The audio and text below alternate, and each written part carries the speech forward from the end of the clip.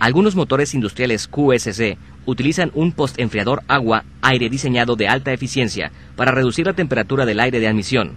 Este sistema permite que estos motores cumplan estándares de emisiones industriales.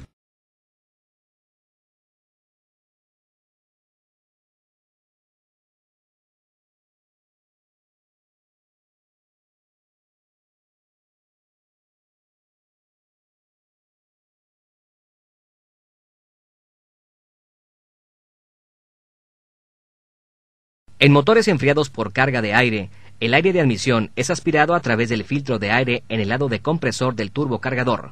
Usando aire ambiente para enfriar el aire de admisión, se puede reducir la temperatura del aire de admisión por debajo de la temperatura del refrigerante.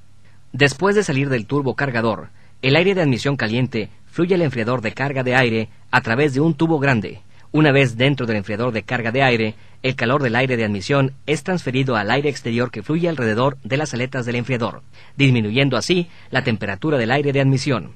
El aire de admisión más frío sale del enfriador de carga de aire y entra a otro tubo grande que permite que el aire fluya libremente dentro del múltiple de admisión. The water pump is usually in front of the cylinder block, belt-driven from a pulley on the front of the crankshaft. A hose connects it to the bottom of the radiator where the cooler liquid emerges. It has fan-like blades on a rotor or impeller. Coolant enters the center of the pump. The rotor spins and centrifugal force moves the liquid outward.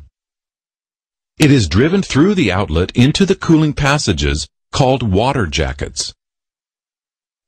Water jackets are passages in the engine block and cylinder head that surround the cylinders, valves, and ports. Coolant can be also directed to hot spots, such as the exhaust ports in the cylinder head, to stop local overheating. Finally, hot coolant is ready to leave the engine.